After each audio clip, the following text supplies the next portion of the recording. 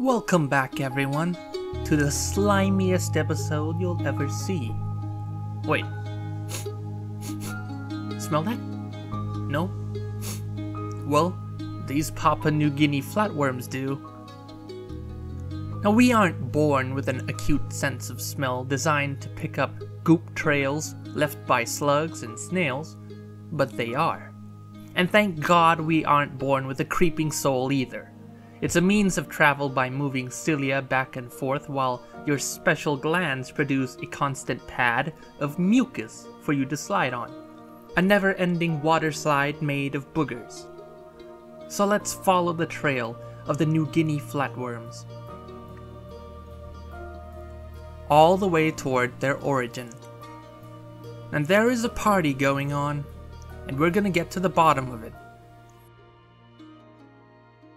What has caused all the commotion to draw all these worms out, beelining toward a source?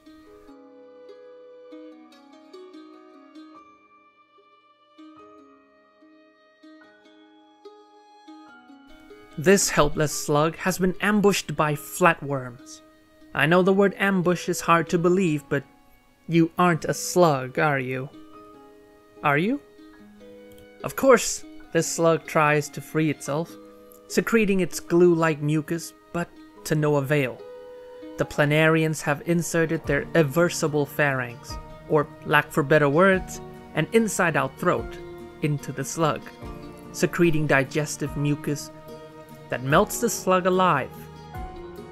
Not only are they turning it into a very gooey smoothie, they're also locking themselves onto the slug. There is absolutely no escape. Every flatworm in the vicinity picking up the trail soon arrive. A slow, painful demise awaits every mollusk the flatworms come across. Within 15 minutes, the slug has been swarmed, unable to be seen under the black carpet of chemical weaponry, each planarian sucking up its remains, until there is nothing left.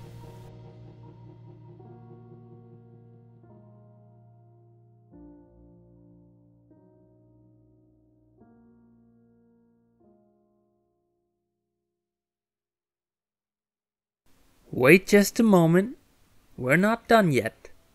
Now, since they're busy slurping up that delectable sludge, we have a spare moment. What exactly are flatworms? More specifically, these New Guinea flatworms. From the family Geoplanidae, Platydamus monoquari come equipped with tiny, barely useful eyes right at the front, being the longer, pointy end. However, their mouth is tucked away under the middle part of their body, where the inside-out throat is located. These guys hold a much bigger record for massive land invasions than the Allied forces on D-Day, taking over parts of the globe they accidentally get across to. They hide underneath the soil in the potted plants shipped overseas. They're also really fast at reproducing. Mating isn't even a necessity. With fragmentation, they can split the head and the tail end off, creating from 1 to now 3. And the ends without a head will crawl about for 2 weeks or so until a new head and tail has regenerated.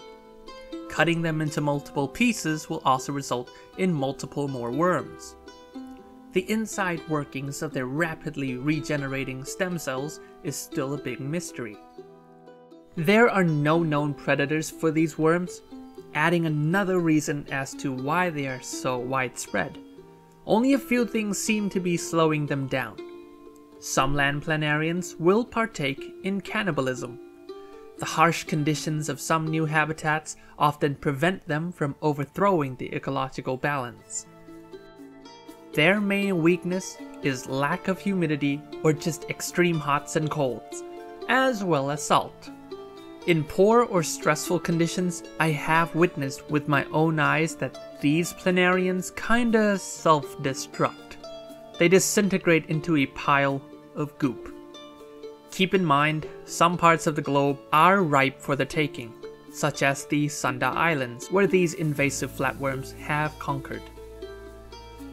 Though we should be happy they only drink slug smoothies or earthworm smoothies and not us smoothies, they can still be dangerous, for a percentage of them have been found to harbor a parasitic nematode, the rat lungworm, easily transferable to us.